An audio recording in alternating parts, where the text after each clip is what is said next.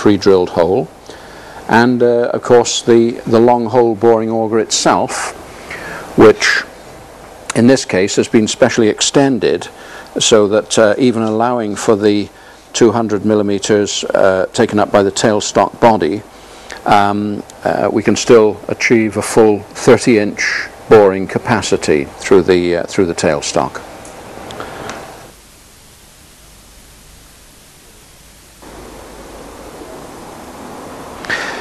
We can turn up to 36-inch diameters over the beam of the VB36, but for larger diameters up to 2 meters in fact, and for work which extends beyond the reach of the beam between 24 and 30 inches, and again we can turn out considerably beyond that distance with the VB, then we need the freestanding independent tool rest arrangement, and this is it. It has an adjustable corner so that it can be leveled and stabilized on uneven surfaces.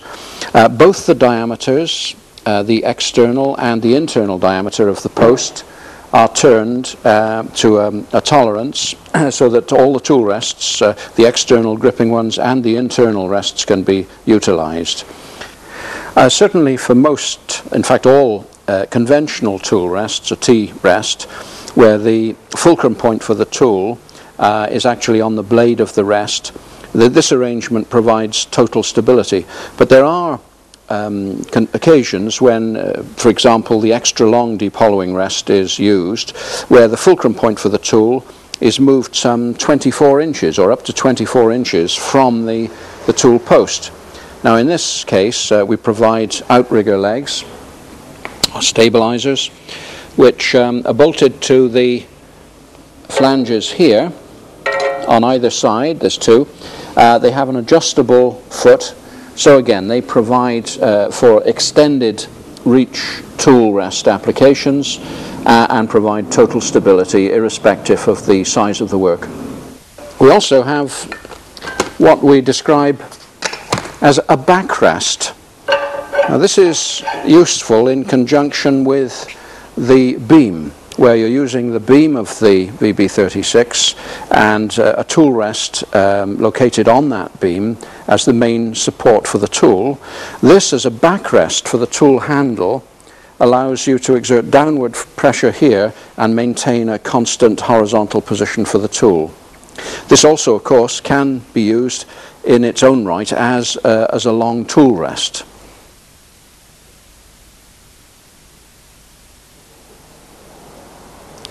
The standard equipment with the VB36 is a 12-inch or 300 millimeter long tool rest, a conventional pattern. We also supply other sizes, of course. This is the 5-inch or 130 millimeter rest, an 8-inch, and a 16-inch rest. We also provide this height setting collar, which on the heavier rests particularly is useful. It takes the weight of the rest so that when you're making minor adjustments you don't have to support it in a vertical attitude. Particularly when working with the freestanding rest, the Benison fine adjuster can be very useful. Here we just take the conventional locking handle out, replace it with the Benison adjuster, so called because John Benison, one of our VB customers who also is an engineer, developed this in line with his own needs. And here any of the conventional tool rests can be used in conjunction with it. The whole assembly locks up on a single sliding wedge arrangement in here, which bears against the external diameter of the post and the external diameter of the tool rest post, so that when that's released the whole thing can be adjusted to any required position. This can be used in conjunction with the height setting collar on the tool rest post itself or stem, and also a height setting collar on the outside diameter of the main support.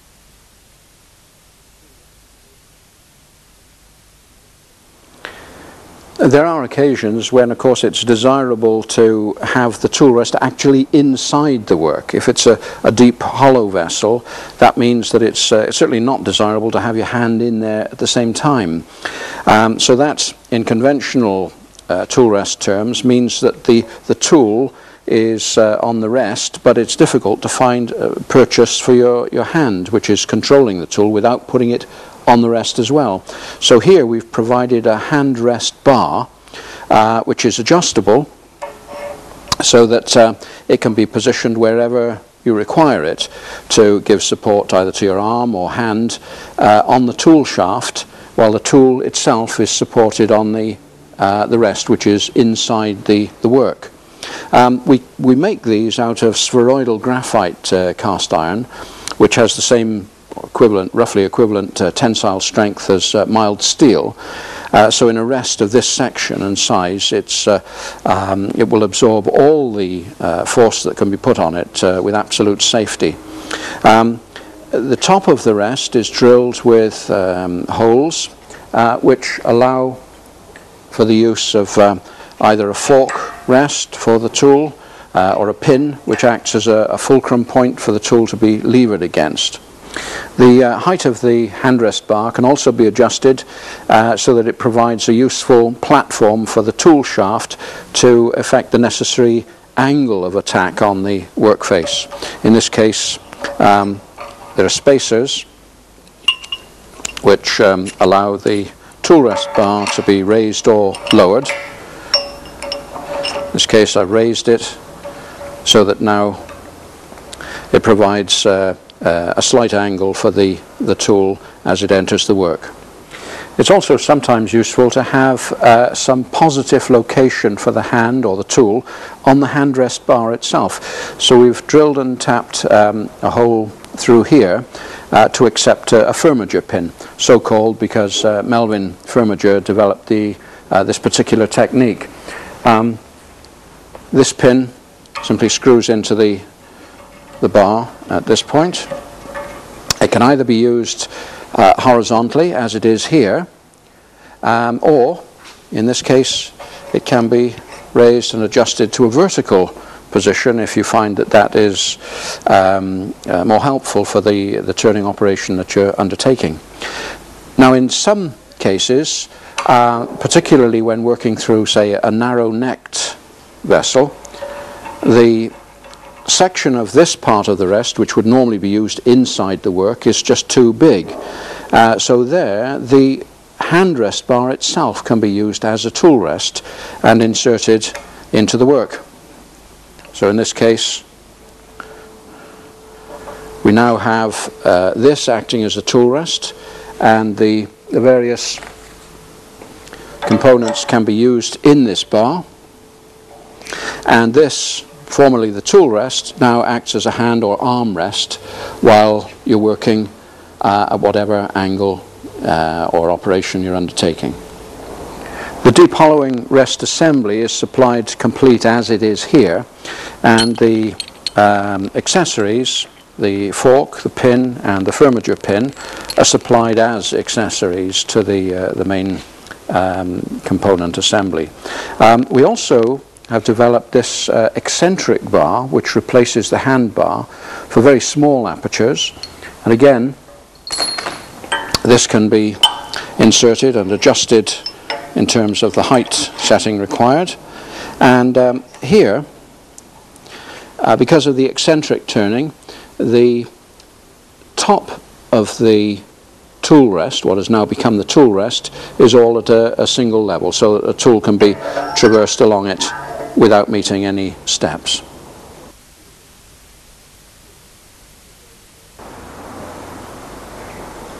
For extremely deep hollow vessels, we make a very long rest, the extra long deep hollowing rest, and for this accessory, although not essential, the height setting collar which fits to the external diameter of the post is useful, because the tool rest assembly is very heavy, and this will avoid it crashing down inadvertently if you're not thinking exactly what you're doing. The advantage of this rest is that it has a telescopic movement, so that can be introduced progressively into the work. Of course, it can be swiveled and locked at any setting that you require. There's a friction adjusting nut on the front here, so that controls the resistance to the telescopic movement, and a clamp handle here which locks it in any chosen position. We provided a swiveling end extension which can be locked up at any chosen angle. That's useful for getting the tool into undercut rim situations. Both the main tool rest and the extension are drilled to either accept the fork or the pin ends. As with the smaller deep hollowing rest assembly, we have the provision of a hand rest bar, which is useful in some types of work. Here the tool is supported on the end of the part of the rest which is inserted into the work, and the hand or arm has support on this bar outside. But this also has another use. With the body of the extra long deep hollowing rest removed, the hand rest now becomes a tool rest in its own right. Indeed, it can be purchased just as a tool rest in its own right. It's drilled to accept the fulcrum pin or the fork, and of course by its nature it is telescopic, so it can be introduced into the work progressively. The bar is also drilled and tapped for the use of a firmager pin if required.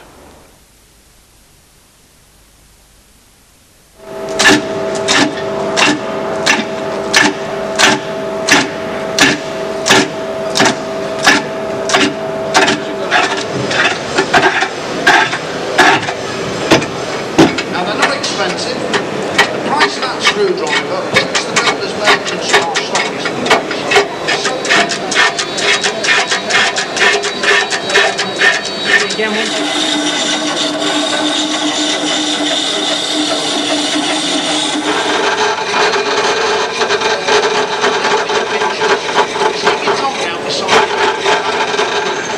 and they are available in your shops, individually packed like this.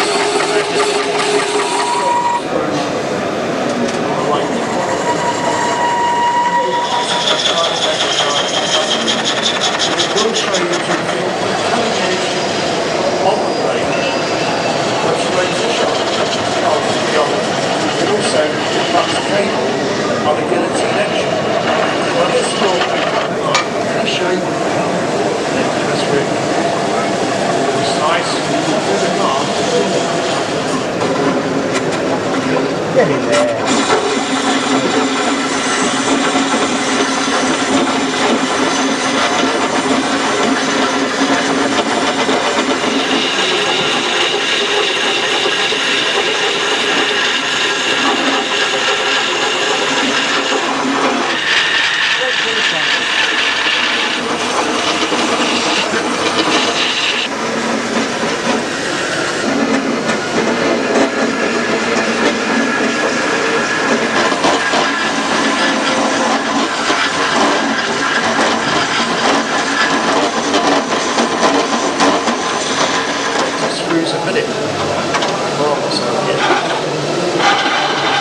Stone quarry tar, might have